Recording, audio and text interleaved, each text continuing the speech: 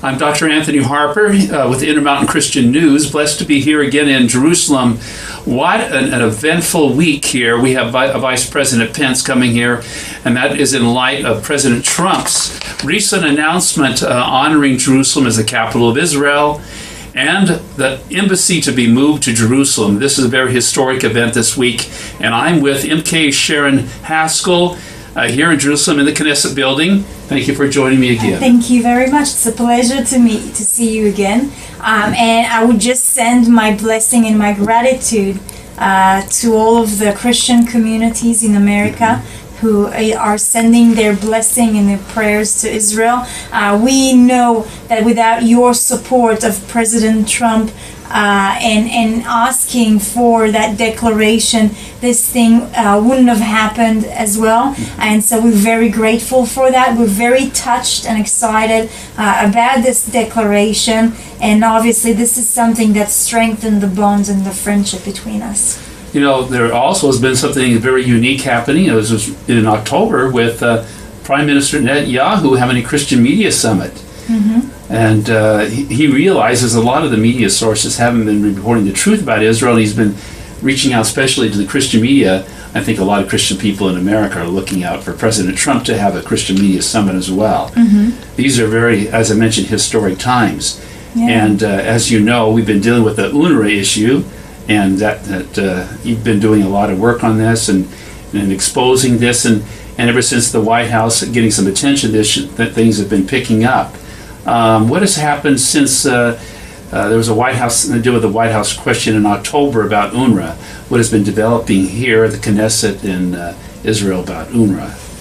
So we've actually opened a forum or a lobby to reform UNRWA. So we've got probably a monthly meeting.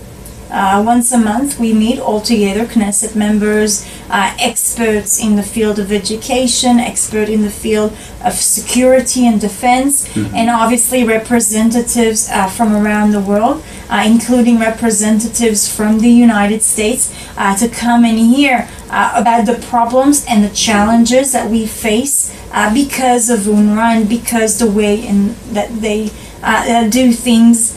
And so this is something this is a big step. Hoping our next meeting is going to be productive as well. Speaking mainly about UNRWA's education system and how they're actually educating for more hatred and more violence between Israelis and Palestinians, unfortunately, and how that affects Palestinians and how that actually affects and actually stop the peace process here between Israelis and Palestinians. So that's going to be a very interesting meetings, and I would love you to join us as well there. It would be quite something, and this whole UNRWA issue, which is for a lot of people that don't know, this stands for United Nations Relief Workers Agencies, these schools that have been inciting kids to violence or continuing to incite kids to violence against the Jews. A lot of countries have been giving money into the UN, and this money is ending up in this UN agency. President Trump recently, I had brought up in my recent White House question in October about pulling out of UNESCO, and I had asked about what President Trump is going to be doing pulling out of this other UN agency, UNRWA, that is causing a serious problem. And there's been a lot of unawareness, or a lot of people ill-informed about UNRWA in the U.S., and I've been at the White House about this issue. And so much has happened since that first White House question in January with Trump. And I saw you there in Washington, D.C. That was quite an experience. Yes, it was. It was really good. It's really good also that the White House is aware of the challenges and the problems that UNRWA is creating in our region. They just came up with a new book edition saying that there's no hatred messages in those books, but we actually translated them as well. There's an expert who's going to come and speak about it, who translated the entire script of all of UNRWA's book, where you can actually see that they continue to produce more hatred and calling for more violence against the Jewish states and Jews in general. It's very unfortunate because the first step to stability and peace and coexistence is tolerance, and is to accept one another. And those messages of hatred, of racism, is something that creates a problem. This is one of the major barriers towards peace. Yes.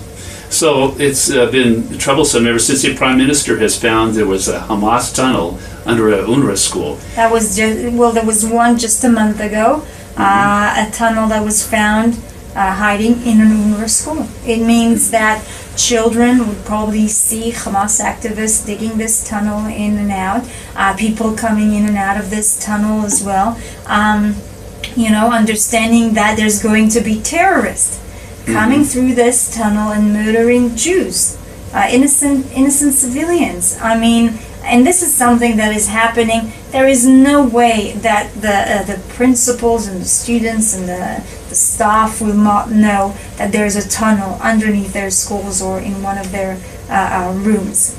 And so covering up terrorist activity, understanding that Israel, in its humane way, we will never,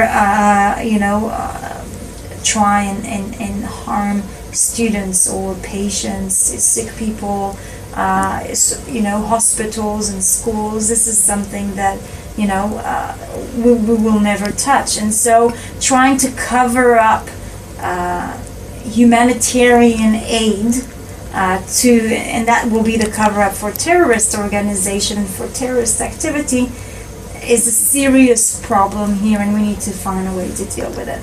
Well, hopefully be dealt with very soon. So a lot of effort to inform people, to educate people about this issue, and hopefully this hateful agenda will stop. And we call on President Trump to be more aware of this issue, and we can make a difference to bring more peace. And Absolutely. So appreciate your helping deal with these issues. And thank you very much for caring about this issue and creating so much awareness among Americans who actually pay their taxes, and these taxes go to the UN or go directly to the Palestinian Authority and sometimes to UNRWA itself. And so showing them where their money is actually going to.